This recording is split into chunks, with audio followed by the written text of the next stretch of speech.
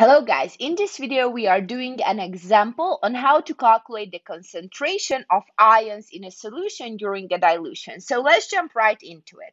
Let's calculate the concentration of aluminum and chloride ions in a solution made by diluting 30 milliliters of 0.357 molar solution of aluminum chloride to a total volume of 500 milliliters.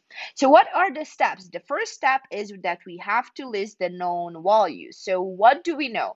We know that we have aluminum chloride as our solute because aluminum ions are always 3 plus, chloride ions are 1 minus. The formula for aluminum chloride is AlCl3. Now, this is our solute.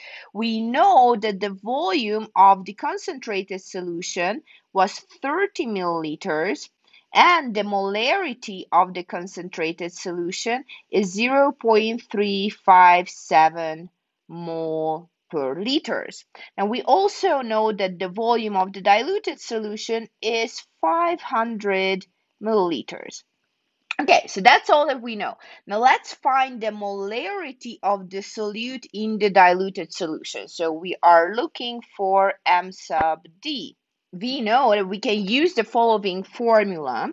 The volume of the concentrated solution multiplied by the molarity of the concentrated solution equals to the volume of the diluted solution times the molarity of the diluted solution. So here we know all the information about the concentrated solutions, right? And we also know the volume of the diluted solution, so we have to solve for M sub D, the concentration of the diluted solution. So from here, M sub D equals to the volume times the molarity of the concentrated solution divided by the volume of the diluted solution.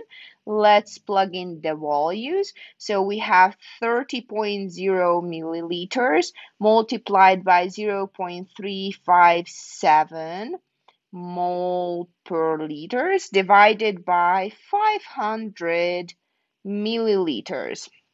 Okay, the milliliters will cancel out, and my final unit is going to be mole per liters. So if you do this calculation, you are going to get 2.14 times 10 to the negative 2 mole per liters for the concentration of the aluminum chloride solution. Okay, what is the third step? The third step is finding the ion to solute ratio.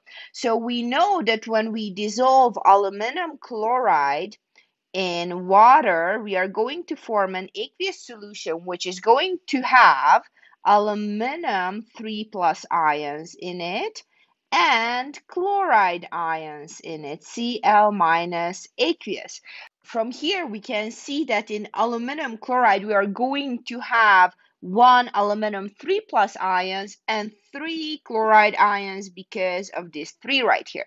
So the ion to solute ratio from aluminum 3 plus to aluminum chloride is 1 to 1, and from chloride ions to aluminum chloride is 3 to 1. So this simply means that if I know the concentration of aluminum chloride, which I already calculated, I just need to multiply that by 3 in order to get the concentration of the chloride ions and by 1 in order to get the concentration of the aluminum ions.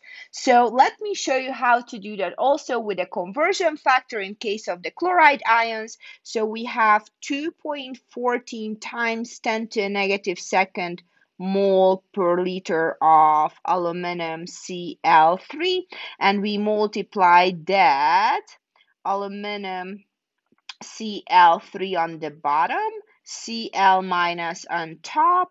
This is mole per liter, this is mole per liter, and we know that for each 1 mole or mole per liter of aluminum chloride, I'm going to put the 1 here, I'm going to form 3 moles or 3 mole per liters of chloride ions.